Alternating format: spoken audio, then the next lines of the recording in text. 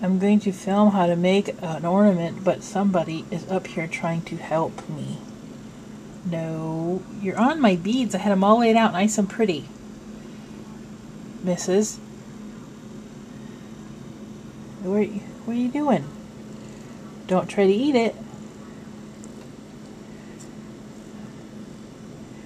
I guess we'll film in a little while after you decide to move. Uh-oh, she's getting in trouble. Okay, I'm going to attempt to do this Christmas tree craft. Bear with me. You'll have seen a video just previously of my cat trying to help me, and then, you know, I had to give up for a little while. Now I'm back because she's not in here. Okay, you will need, these are called pony beads. You need 1 yellow, 2 red, 2 blue, there's about 16 green, 2 little jingle bells, and this is curling ribbon. You need about 50 inches, and you want to make sure the ends are cut on a diagonal so it's easy to thread through the bead. So, let me get my next step set up, and I wish I had, I'm gonna find my little tripod-y thing or something. Or hang on, let me just set you right here. Hopefully you can see what I'm doing. Okay, you want to take the ribbon and fold it in half. Find the center point, roughly. And make sure you have the ribbon straight. And just kind of make a loop, however big a loop you want at the top. You just do the whole fold over, under and through.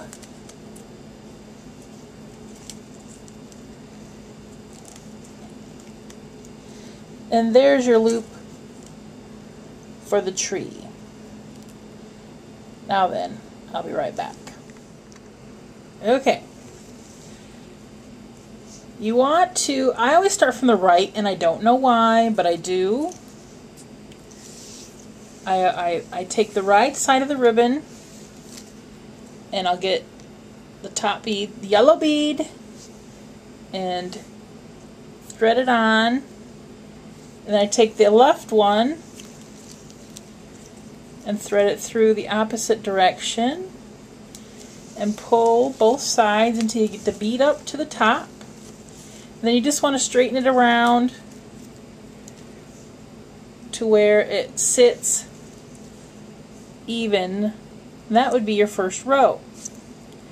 And then the next row would be 2 green.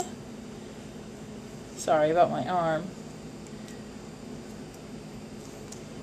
So I put on the 2 green one way. I hope this is coming. Then you put this through the opposite direction. And then you just pull both sides. And they'll slide right underneath the yellow one. Once you get stuff, sometimes it gets all crookedified and you gotta straighten it out, and you know, because sometimes crafting is not perfect. Okay, so then there's row 2,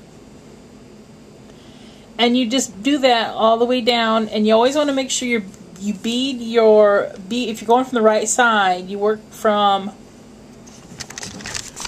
I would bead on for the next row down, I would bead on green, green, red. You want to work from your right to your left as you bead. Then if you do it from left to right, that's fine. Whichever way, whatever side you start from, that's how you want to bead on. So, I'm so not good at crafting videos. Next one will be 2 green and a red.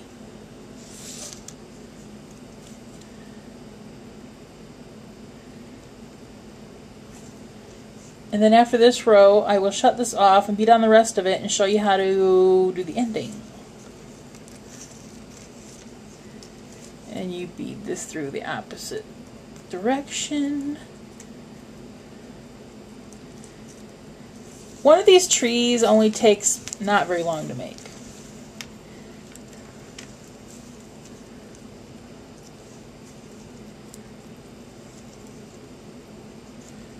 And there's my third row. So I'm going to go and put the next 3 rows on, and then I will be back. Okay, once you get a little tree like this, you will then skip your last bead. This is the hard part. And go through the next 2 beads and out this.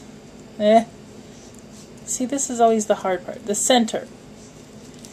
And you want to do that on the other side. Flip it around here.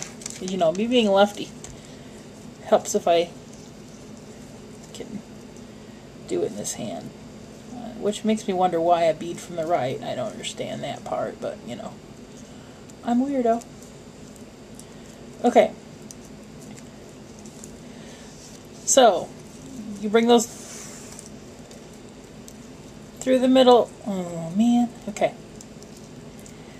Just getting this last row on is difficult. You want to pull it, make sure it stays tight. Then you pull these middle ones. And then there's your tree with the little things coming down. The bottom row always kind of gaps down a little bit, but there's nothing I can do about that. Unless I gap them all so then they all look the same, but I don't know. But there it is. And then all you do after that is take your little jingle bell, thread it on,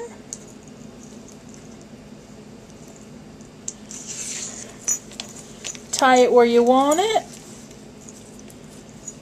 So you really don't need 50 inches of ribbon. You can leave off maybe 10 inches, but I was always afraid that I was not going to have enough.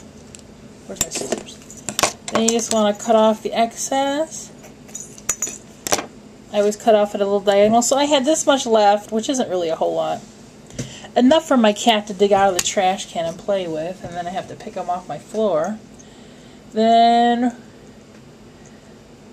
put on your other jingle bell, which I usually do at a different level than the other one. I'll make it just slightly shorter in length and tie it on.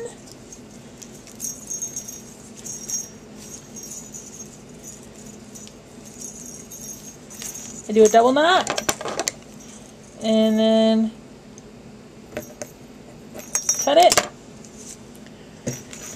and then there's the little tree with those little jingle bells. So simple, and it's a cute little decoration. Maybe you like kids like Daisy. Daisy wants to learn how to make these. She can make these for friends at school for their Christmas tree. Okay, so if anybody tries it, tell me how it comes out. See ya!